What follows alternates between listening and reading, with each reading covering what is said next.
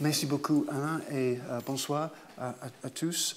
Je vais parler ce soir sur les institutions, le droit comme institution et le marché aussi. Et donc, je dois commencer par essayer de définir une institution dans le sens que je vais utiliser. J'identifie une institution avec des règles ou normes plus ou moins formelles ou informelles, organisées plus ou moins systématiquement, mais des règles ou des normes qui encadrent le comportement des agents. Alors, c'est une idée qui, dans ce sens, c'est évident, mais dans l'économie institutionnelle, par exemple, de Douglas North, cette notion d'institution est de plus en plus utilisée. North, néanmoins, a décrit des institutions comme des contraintes sur la capacité d'agir des agents. Mais je pense que cette définition est trop étroite. Je pense que oui, c'est évident que les institutions peuvent limiter, mais aussi elles peuvent doter des pouvoirs d'agir, des capacités ou des capacités aux individus. Donc je pense que la définition de North et des autres économistes est trop étroite. Est-ce que les institutions sont internes ou externes au comportement des agents individuels? Les économistes, bien sûr, se focalisent toujours sur les individus. C'est leur méthode, oui, n'est-ce pas? Il faut concevoir toutes ces choses, le droit, l'Église, toutes les autres choses, la famille, en termes des individus. C'est la position des économistes. Peut-être les institutions existent, mais on peut les réduire aux conduites, au comportement des individus. C'est une idée assez intéressante, mais je pense que c'est très important de distinguer des deux sens d'institution. Institution comme influence sur les individus et institution comme le résultat des comportements des individus. Donc, une institution peut être conçue comme un équilibre dans un sens. Et je pense que ces deux sens, il faut les distinguer par le rôle du temps. Il faut considérer le rôle du temps, c'est-à-dire l'intertemporalité des actions des individus. Face à des normes sociales assez stables ou à des règles concrètes du système juridique au court terme, l'agent individuel perçoit des institutions comme des influences externes. Mais au plus long terme, les institutions dérivent des comportements des individuels, c'est-à-dire des coutumes, des pratiques, des régularités, se réunissent dans les normes acceptées et vues comme légitimes dans un groupe ou une communauté. Et c'est dans le sens que les institutions évoluent. Ils contiennent et ils préservent l'information, ou plus précisément la connaissance, c'est-à-dire l'information pratique ou appliquée, qui permet et soutient la coordination des comportements des agents et qui est donc aux bases d'aucun ordre social. C'est dans ce sens que l'on peut parler aussi de la caractère systémique des institutions. Certains gens préfèrent parler des institutions, c'est vrai, North, Aoki, et certains autres des systèmes comme l'humain. Les deux idées ne sont pas exactement les mêmes. Mais je suis moins intéressé par le projet d'identifier une essence dite ou systémique ou institutionnelle des structures sociales. Je préfère dire des formes sociales durables qui constituent les paramètres du comportement individuel et qui aussi intègrent la connaissance sociale qui auto-organise dans leur mode d'opération, mais qui aussi s'opèrent dans une relation de coévolution avec leur environnement et donc ne sont pas complètement autonomes de ce contexte et bien des autres formes. On peut parler donc d'une réalité sociale qui est et institutionnelle et systémique dans sa nature. Et quel est le lien donc entre les institutions formelles et informelles? Je vais suggérer que la différence est visible quand on considère le rôle de coordination qui peuvent jouer les institutions. Les institutions informelles qui subsistent au niveau des coutumes et des normes sociales dérivent des connaissances et des valeurs partagées dans un groupe assez étroitement délimité. Mais avec des institutions plus formelles, l'étendue des règles surpasse les limites d'un seul groupe ou communauté. Et je suggère que l'économie marchande moderne a besoin de telles institutions formelles qui peuvent maintenir les interactions des milliers de personnes, des millions, très souvent pour les transactions anonymes ou automatiques ou pris pour acquis. Et dans telle société, la société d'une économie marchande, la coordination entre les individus ne dépend que sur la confiance dans les groupes clos. Cette forme de confiance est bien sûr importante et peut maintenir des relations assez complexes et stables, comme dans les réseaux, par exemple, du Guanxi chinois. Mais c'est la confiance entre les étrangers qui distingue l'économie marchande des alternatives du passé, comme la société féodale, ou des alternatives contemporaines, telles que l'économie commande, et que nous devons expliquer comment fonctionne la confiance entre les étrangers. Il faut identifier les mécanismes. Je vais suggérer que l'autorité de l'État souverain est importante pour une économie marchande, et dans la dernière analyse, l'autorité de l'État souverain n'est pas basée seulement sur la force. C'est évidemment le cas que l'État effectif doit établir un monopole de force dans un territoire pour maintenir son efficacité. Mais des ordres plus complexes, comme les États modernes avec des millions de citoyens et une économie marchande, exigent des autres choses. Pas nécessairement toujours la légitimité, mais certes l'acceptation de la population. Et c'est dans le sens qu'un État de droit, ou rule of law, fonctionne. L'état de droit peut être formalisé, bien sûr, dans les textes constitutionnels et les doctrines du droit public, mais il se base ultimement sur une pratique sociale, une acceptation de la force normative des règles publiquement annoncées par l'État souverain. Et maintenir les conditions pour cette acceptation n'est pas le rôle du droit seul. Le droit s'opère avec des autres institutions complémentaires dans des domaines sociaux divers, dont une est le marché lui-même. Et dans le cours, aujourd'hui, je voudrais explorer les liens entre l'état de droit et le marché, ces liens qui permettent la continuité et la fonction de chacun, le marché et le droit. Et je vais suggérer que c'est la complémentarité entre les systèmes, entre les institutions qui compte. La dissolution d'un système dans l'autre, qui est bien possible en réalité, dissolution de l'économie en droit ou l'autre, le droit dans l'économie, signifierait un renversement pour aucune société dite marchande. Telle société qui bénéficie d'une division étendue du travail et de la mobilisation des ressources humaines et matérielles qui celle-là implique ne peuvent que fonctionner si le marché, loin d'être dominant sur les autres modes de coordination sociale, est limité dans son champ d'application. C'est aujourd'hui ma hypothèse. Alors donc, l'histoire anglaise. Magna Carta, la grande charte du royaume anglais, ou dans un sens, dans cette époque-là, aussi français, dans un sens, oui, en 1215. Magna Carta a annoncé nous ne vendrons pas, nous ne refuserons ou ne retardons pas la justice à quiconque. Et l'idée est là déjà que la justice, qui est une fonction de l'État souverain, n'est pas ou ne devrait pas réductible à la commerce.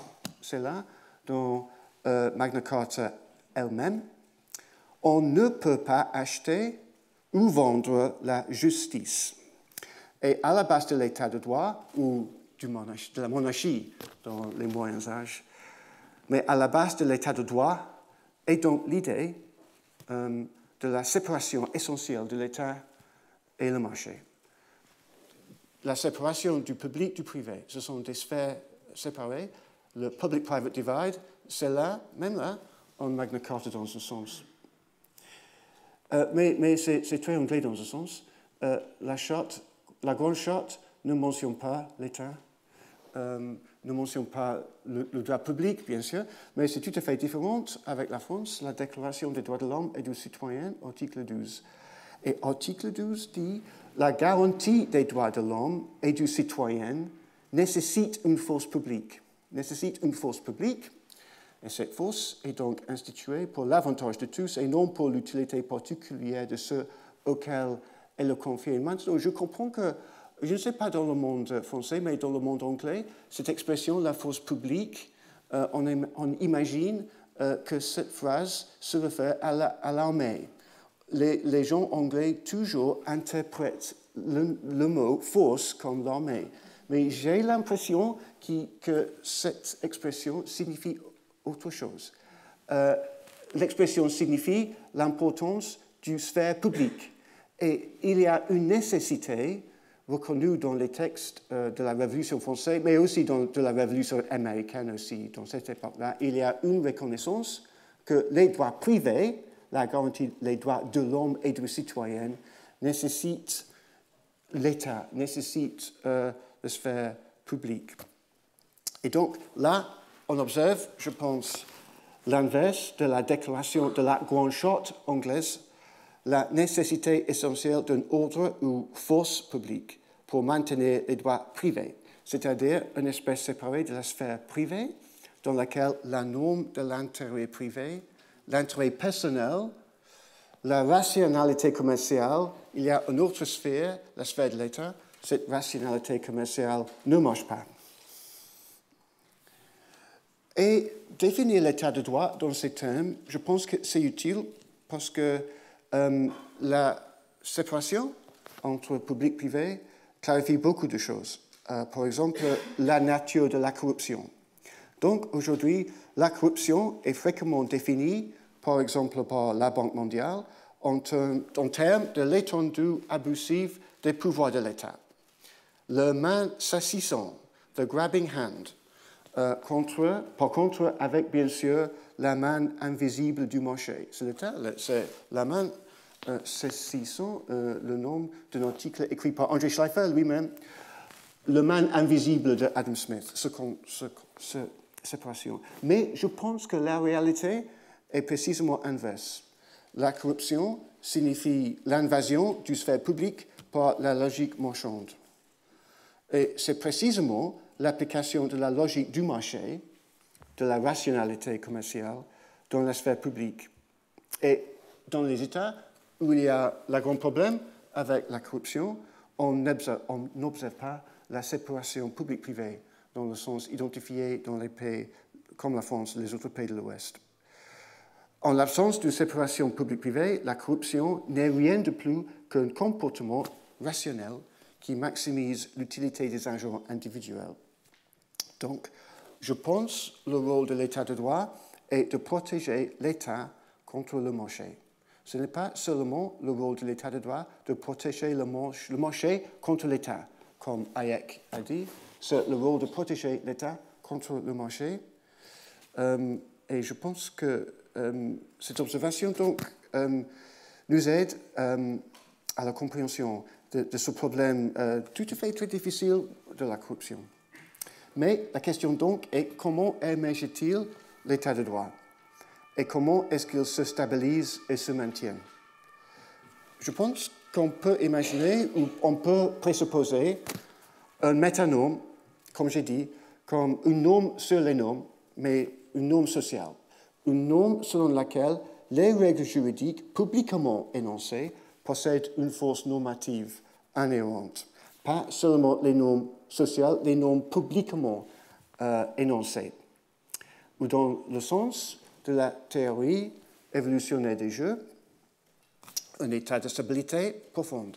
Dans une société, il y a un point focal dans lequel la première meilleure réponse des agents, des acteurs, est de respecter les règles générées par le processus juridique. Et pourquoi est-ce que ça existe?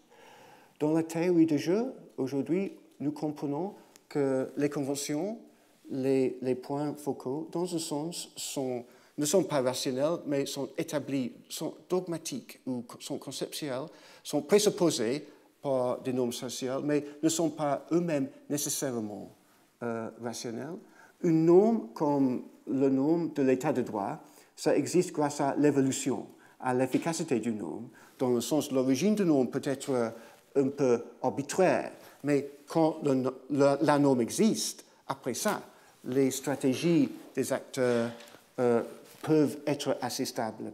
Donc, c'est la fonctionnalité de la norme, c'est la légitimité ou l'acceptation de la norme de l'acceptation du droit public, de la force publique dans ce sens qui compte. Et donc, il faut comprendre comment fonctionne la force publique de l'État dans un État marchand. Et je suggère que c'est la fonctionnalité dans ce sens de l'État dans une économie marchande qui compte. L'État soutient le marché et aussi les autres droits privés des gens. Une norme de ce genre, donc, ne peut être apparue que si l'État est considéré comme légitime ou au moins accepté par la population en général.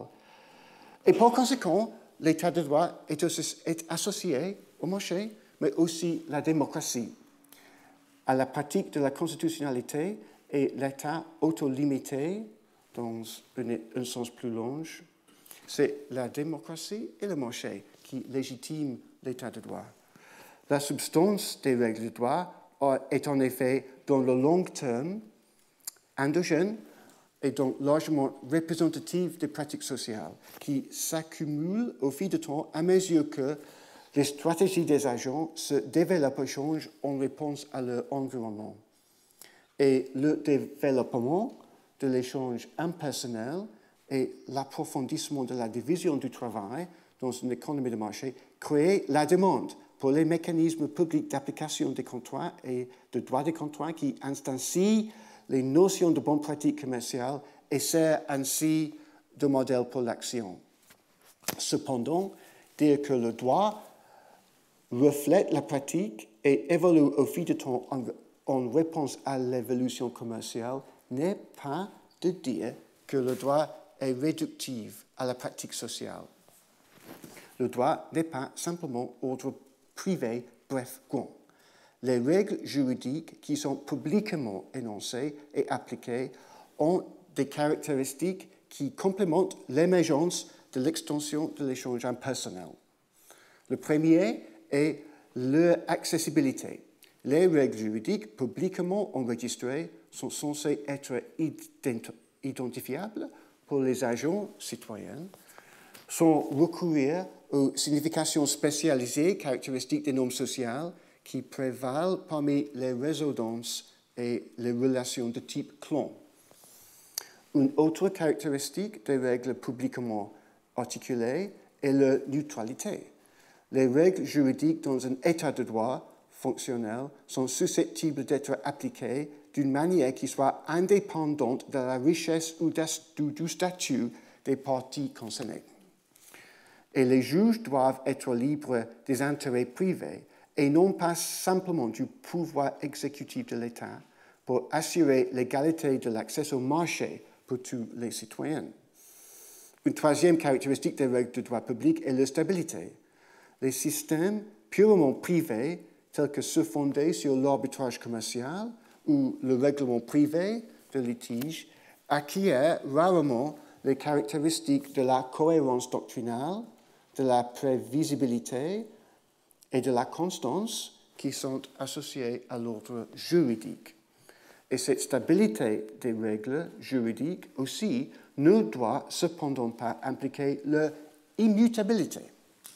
Les systèmes juridiques possèdent des mécanismes, comme j'ai décrit dans le premier cours, de filtrage des influences externes de la politique ou de l'économie, par exemple par des litiges qui peuvent fonctionner comme un mécanisme de sélection et de désélection des règles, ou par le processus législatif qui peut générer des commissions d'enquête et des débats publics. Le discours juridique peut, pendant une grande partie du temps, être autoréférentiel ou opérationnellement fermé pour canaliser l'influence extérieure dans le langage de la théorie des systèmes, mais encore, dans ce même langage, être cognitivement ouvert, c'est-à-dire capable de traduire des informations du système économique ou politique dans les formes juridiques et les termes qui informent le raisonnement juridique. Ainsi, il est possible de considérer les règles juridiques comme exogènes à court terme, des paramètres externes ou des contraintes, oui, sur les choix et les stratégies des acteurs, tout en étant endogènes à long terme, c'est-à-dire en ajustant au fil du temps les changements dans le contexte économique ou politique. Et dans ce cadre de la coévolution, le débat sur l'application du droit, je pense, peut être vu dans une nouvelle perspective.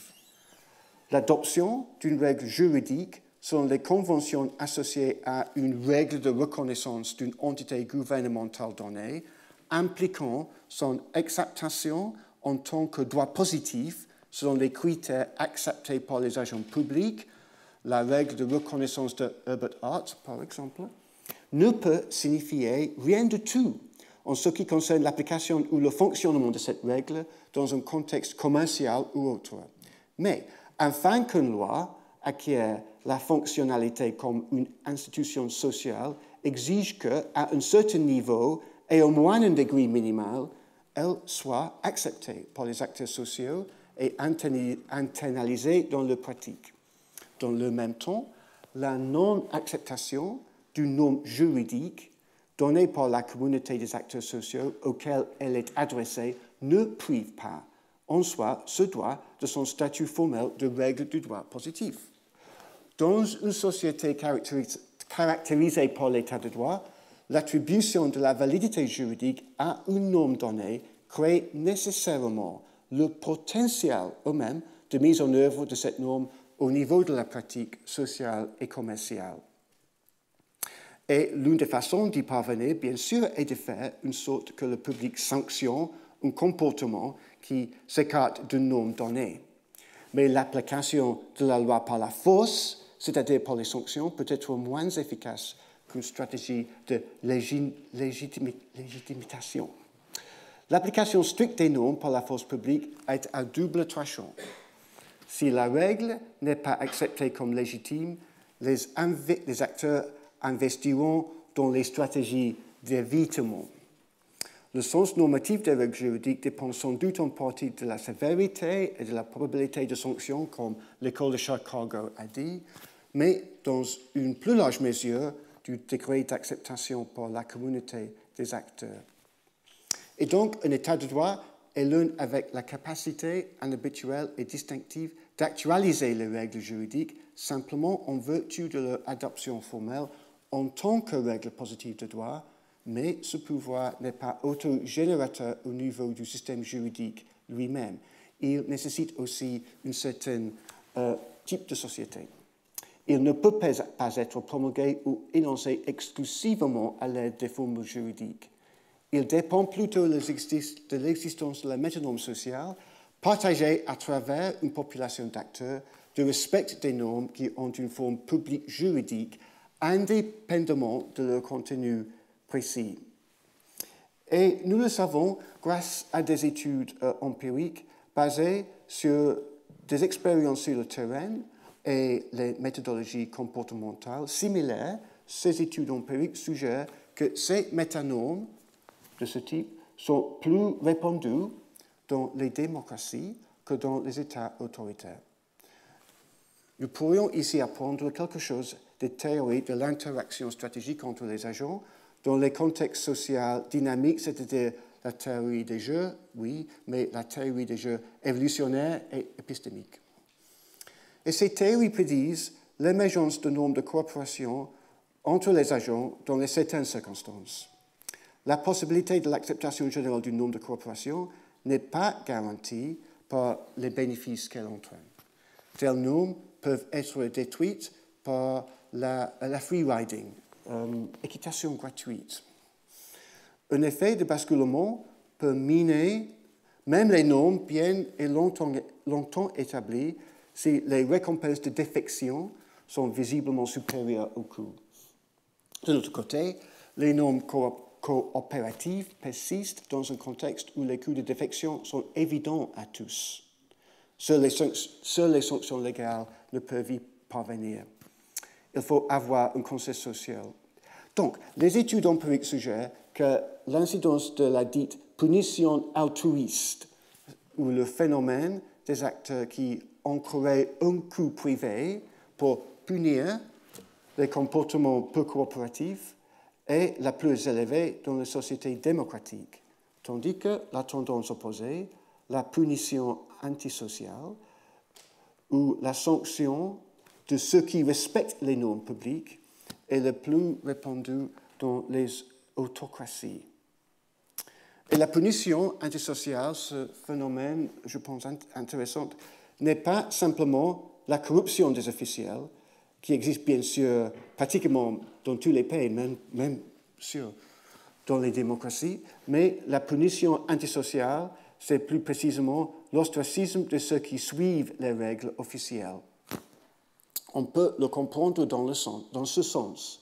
Il y a des sociétés dans lesquelles la stratégie d'action meilleure pour les gens, ou le point focal autour duquel ils coordonnent leurs actions, est de payer le pot de vin. C'est la stratégie d'action meilleure dans certains États.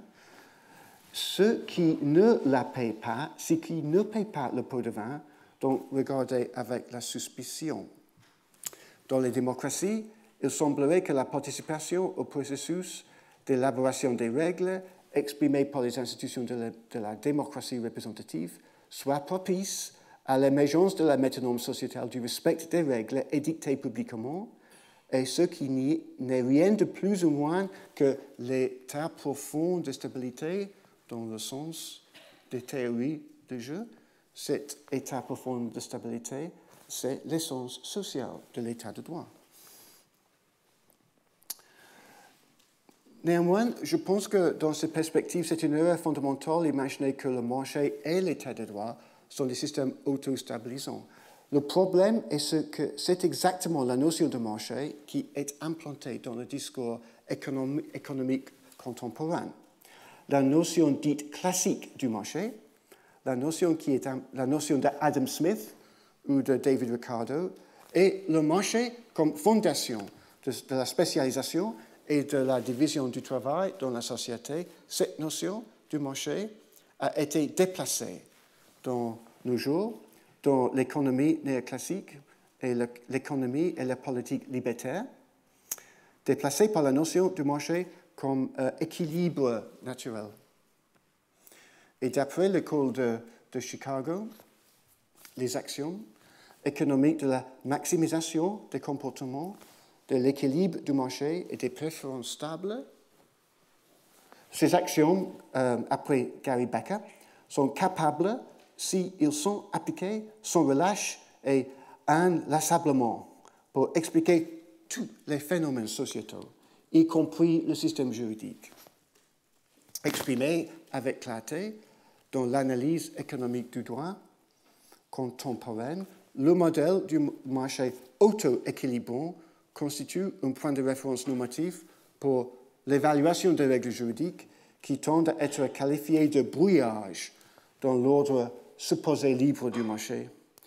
Et le modèle d'équilibre du marché tient une place si importante dans la théorie économique contemporaine, en grande partie à cause du succès des tentatives qui remontent à plus d'un siècle pour lui donner une formalisation mathématique précise.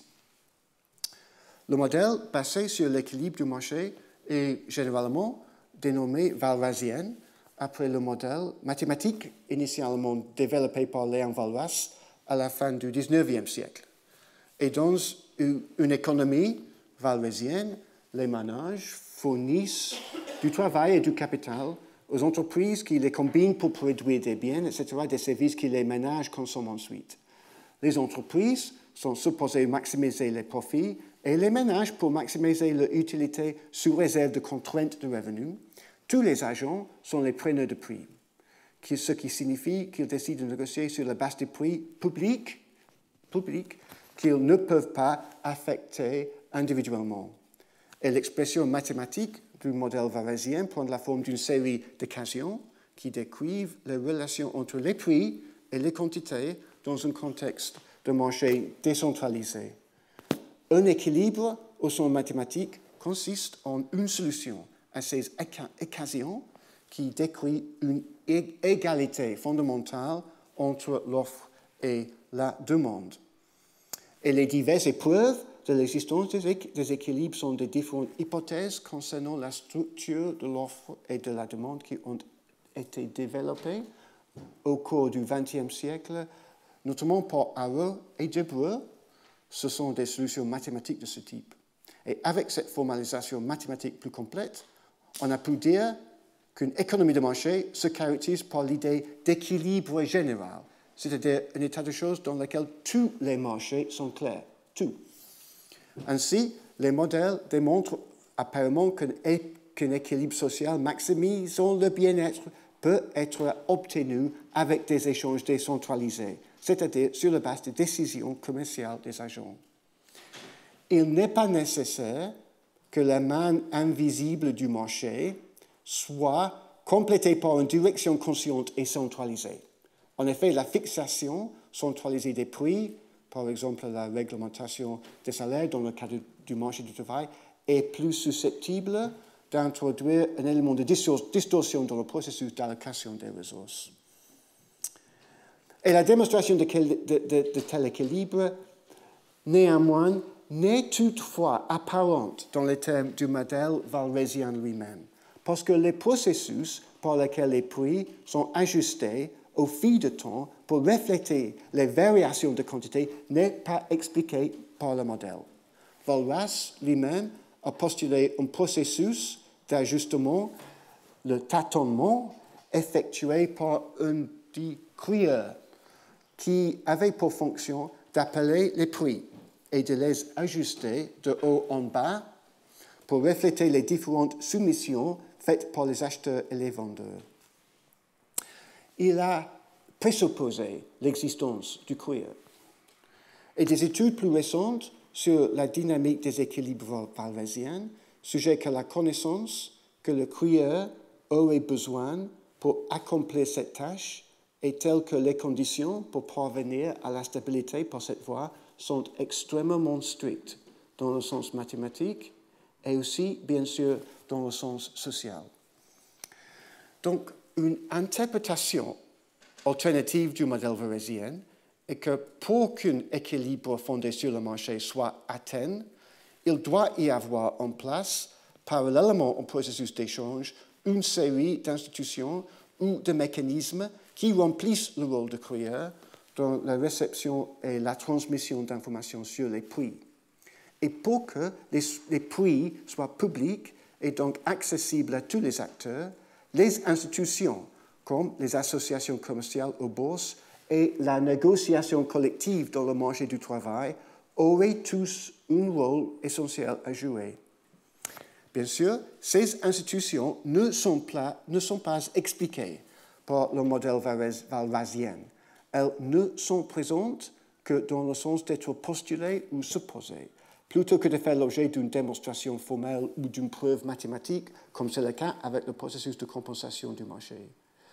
Il semblerait donc insoutenable de soutenir que le modèle varésien en tant que tel démontre la possibilité d'une stabilité par le seul échange décentralisé.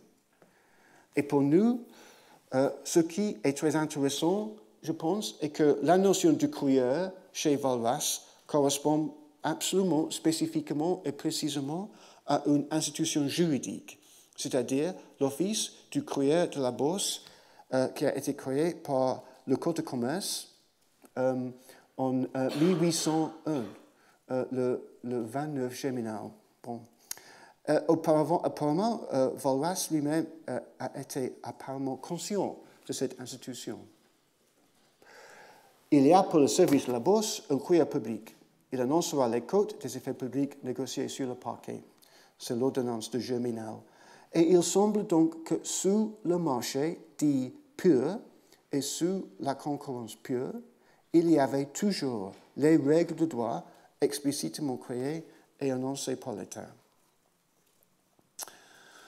Bon, je pense que l'application de ces idées est tout à fait intéressante dans un contexte très spécifique, celle de la transition des anciens pays dits communistes aux pays dits capitalistes. Larry Summers, le grand expert américain sur l'économie, a dit en 1991, il n'est pas très modeste, comme toujours, répondre la vérité. Les lois de l'économie sont comme les lois de l'ingénierie. Les mêmes lois fonctionnent partout. Donc, pour la Russie, les règles des États-Unis, les règles de l'Europe de l'Ouest, ce sont les mêmes règles, les lois. Les lois sur l'économie fonctionnent partout. Ronald Coase a dit, il est plus sceptique bien sûr, Coase a dit autre chose. Si nous en savions plus sur notre propre économie, nous serions mieux placés pour les conseiller, bien sûr. Mais les vues de Coase ont été annulées. Une décennie plus tard, Milton Friedman a dit j'ai donné l'avis. Pour la Russie, 3 mots, ou un mot, 3 fois. Privatiser, privatiser, privatiser. Mais Milton Friedman lui-même a dit j'avais tort. Ça ne suffisait pas. La Russie a été privatisée, mais d'une manière qui a créé des monopoles privés, des contrôles économiques centralisés, privés, qui ont remplacé les contrôles centralisés du gouvernement. Il s'avère que l'état de droit est probablement plus élémentaire, plus important que la privatisation. La privatisation n'a pas de sens si vous n'avez pas l'état de droit. Qu'est-ce que cela signifie de privatiser si vous n'avez pas la sécurité de la propriété, si vous ne pouvez pas utiliser votre propriété comme vous le souhaitez? C'est l'école de Chicago après une décennie de l'expérience dans la Russie. Et bien sûr, ce processus continue. Il y a une évolution. J'ai fait des interviews en Russie en 2013 et 2014. Une décennie encore après Friedman a dit ces mots. J'ai l'impression qu'en Russie, il y a un type de l'économie marchande. Et il y a une évolution dans la corruption même et dans la société. Dans les années 90, en Russie, la corruption a été extrêmement violente. C'est aujourd'hui moins violente. Il est trop simple de dire les juges sont corrompus. Certains juges obtiennent des ordres politiques cachés, couverts. Certains sont corrompus parce qu'ils se sont affamés, on a dit. Mais on voit ici la suspicion de l'État, le manque de légitimité de l'État. L'État n'est pas légitime. L'État est tout simplement certaines personnes et les pouvoirs de leurs amis. L'État, c'est privé. Dans un sens, c'est Poutine et il est un oligarque, comme tous les autres dans un sens. Mais l'État, même avec M. Poutine, qui semble avoir le pouvoir, l'État en Russie est faible. C'est beaucoup moins faible que l'on pourrait imaginer. La société russe, ou même l'État russe, est une série de couches. Et les leaders ne peuvent toucher que les couches supérieures. Dans l'absence de l'état de droit, dans l'absence de l'acceptation de droit, l'État est faible. Le marché est faible, l'État est faible. Il n'y a qu'une attente d'une application impartiale et tierce. Tout est une conspiration. Mais la Russie a changé. La Russie est moins violente, et dans un sens, elle est plus marchande. Et en Chine, autre expérience, complètement différente dans un sens, mais dans la Chine, nous voyons l'absence de la séparation nette public-privé de l'Ouest. C'est différent, encore une fois. Pour l'instant, l'économie chine continue de fonctionner sur la base des réseaux de confiance personnelle qui comblent l'écart entre le public et le privé. Eh bien, on entend en Chine, j'ai entendu, les règles du marché et les règles de Guanxi, de la confiance dans les réseaux de clones, sont des deux systèmes différents. Mais aussi en Chine, avec la commercialisation, ça change. Il y a moins de chances de gagner de l'argent grâce à Guanxi. Dans 5 ans, peut-être on a dit ça, en 2013, un grand homme de gestion m'a dit le marché aura concouru le Guanxi. Je pense que ce n'est pas vrai, mais on imagine que l'espace du Guanxi est peut-être de plus en plus étroit avec l'extension du marché anonyme, dans un sens.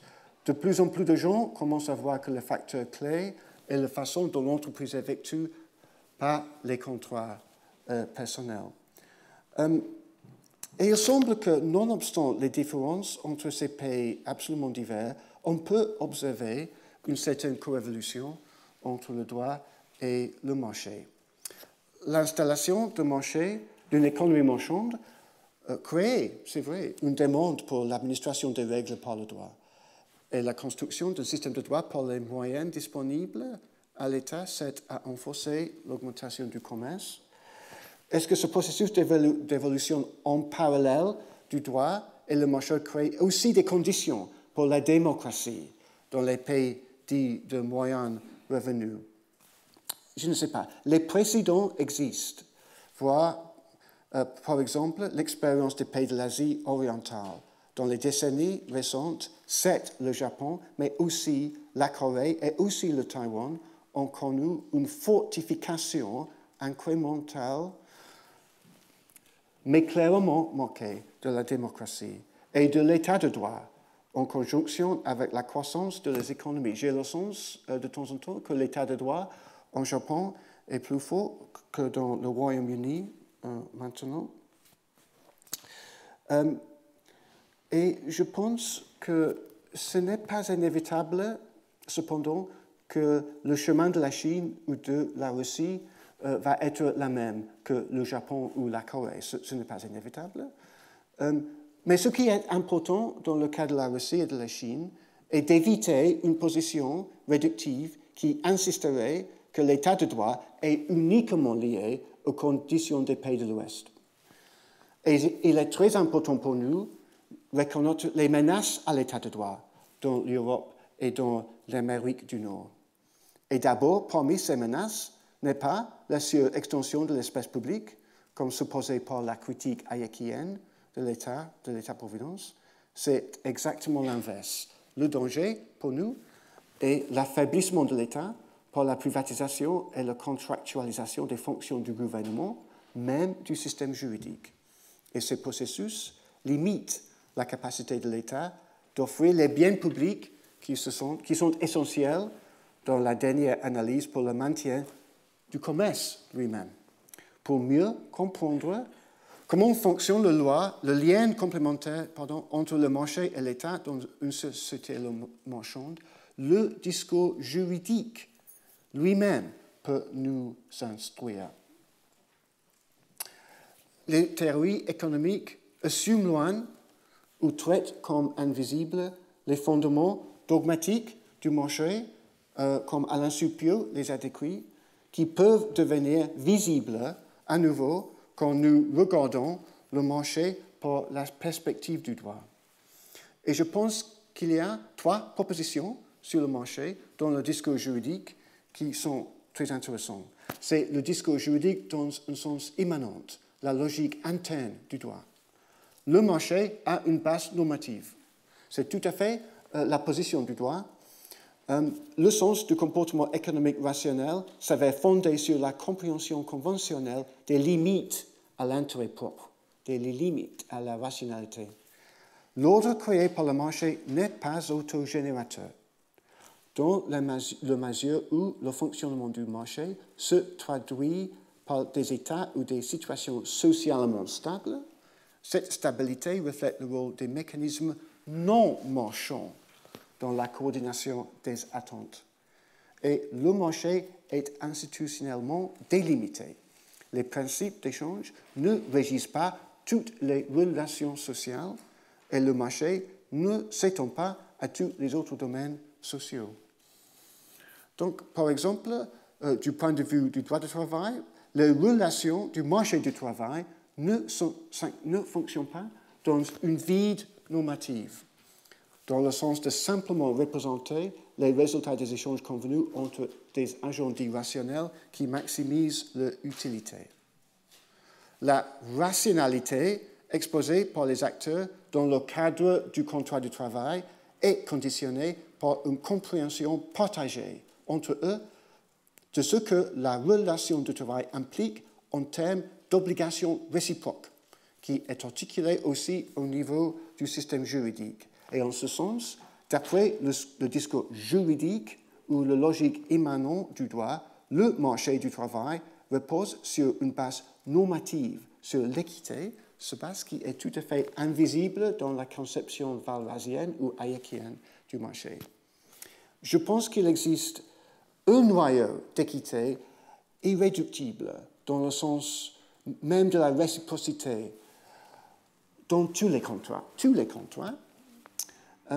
mais dans le cas du contrat du travail, c'est bien évident. La règle du droit américain qui présume l'extrême précarité du contrat du travail, qui s'appelle « employment at will », est en effet une valeur aberrante dans une perspective comparée et doit plus à l'idéologie que l'efficacité. Et la célèbre hypothèse de Richard Epstein, par exemple, sur l'efficacité du contrat at will ne doit guère à la théorie économique sur laquelle ils prétendent s'appuyer. Les conditions dans lesquelles les parties engagées dans un échange répété graviteront spontanément vers un état stable qui renforce mutuellement le bien-être ou l'équilibre de Nash sont peu susceptibles d'être satisfaites par l'action auto-intéressée seule. Et dans la théorie du jeu évolutionnaire et épistémique, les notions d'équilibre corrélé soulignent de plus en plus le rôle d'encadrer la compréhension encadrée du comportement loyal dans les interactions des parties contractuelles. Donc, même les normes d'équité, telles que les versions du principe Maximin de Rawls, selon lesquelles les parties contractantes derrière une voile d'ignorance accepteraient une distribution de ressources qui minimiserait les inconvénients du moins bien, le principe Maximin de Rawls se révèle être une très bonne description formelle des points focaux essentiels pour que les gains de coopération entre les parties engagées dans le commerce à long terme soient maximisés. Et donc, et dans le droit, et dans la théorie institutionnelle moderne, peut-être pas dans la théorie néoclassique de l'économie, la coopération contractuelle est basée sur les normes d'équité. Je manque de temps, donc je dois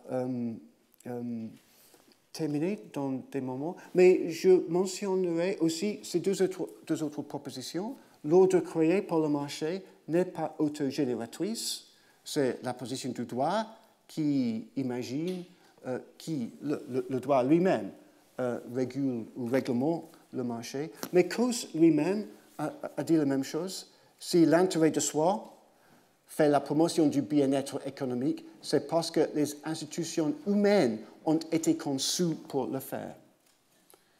Et aussi, on trouve la même idée dans l'économie des biens communs de Elinor Ostrom, que des gens ont appliqué même au droit commercial à la notion de l'entreprise comme bien commun. Et aussi la notion que le marché est institutionnellement délimité, je pense, est peut-être la notion la plus importante que nous pourrions trouver dans le discours du droit, parce qu'il est absolument essentiel pour nous, maintenant, trouver ses limites à l'organisation du marché. nous pourrions trouver, encore une fois, cette idée dans les disciplines diverses, dans le droit, bien sûr, mais aussi dans l'économie institutionnelle des stratégies des jeux.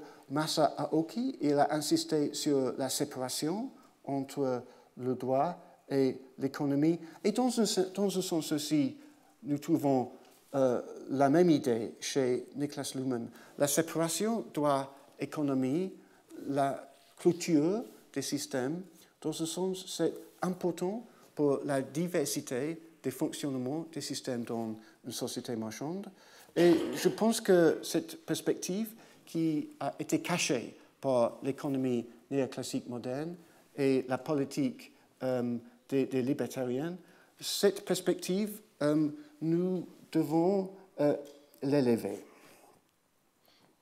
Donc, pour conclure, je pense que le modèle d'équilibre concurrentiel ne peut pas servir de base à une conception institutionnelle à l'échelle de la société.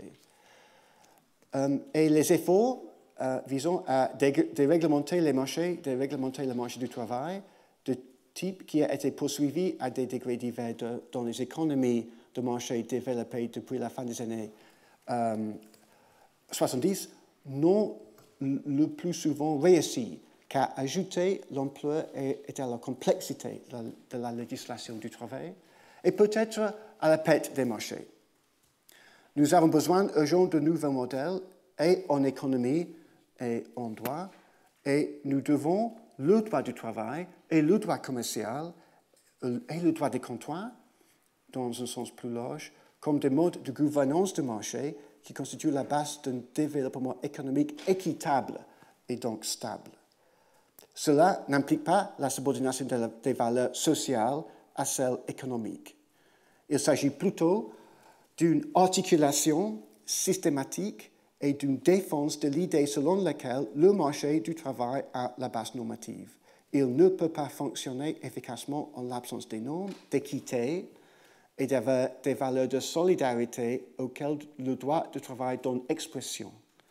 Et le projet d'éliminer la justice sociale de la sphère du marché ne pourra que détruire le marché en tant que mode de gouvernance. Tout comme il ne peut y avoir de marché sans droit, de sorte qu'il ne peut y avoir aucun domaine économique sans le social. Merci.